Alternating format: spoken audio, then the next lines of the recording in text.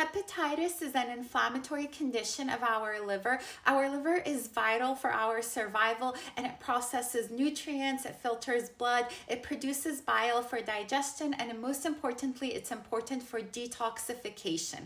Things that can mess with our liver or cause inflammation in our liver are various viral infections. We can also get hepatitis from too much alcohol, too much medications. Certain medications like too much Tylenol, too much antibiotics may cause hepatitis. Viral hepatitis are A, B, C, D, and E. Hepatitis A and E are caused by consuming contaminated food or water, and they typically don't lead to chronic disease.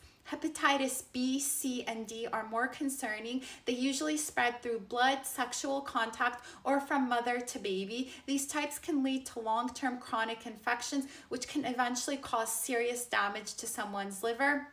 Symptoms of hepatitis can include yellowing of the skin or eyes, that's called jaundice, abdominal pain, and fatigue. Many people with hepatitis, especially hepatitis B and C, may not show symptoms for a long time. Vaccines are available for hepatitis A and B. For types like C and D, avoiding behaviors like sharing needles or unprotected sex is important. Also, maintaining good hygiene and safe food practices can help prevent hepatitis A and E. Treatment varies. For some types like hepatitis A, the body often clears the virus on its own. For others like hepatitis B and C, antiviral medications may be needed.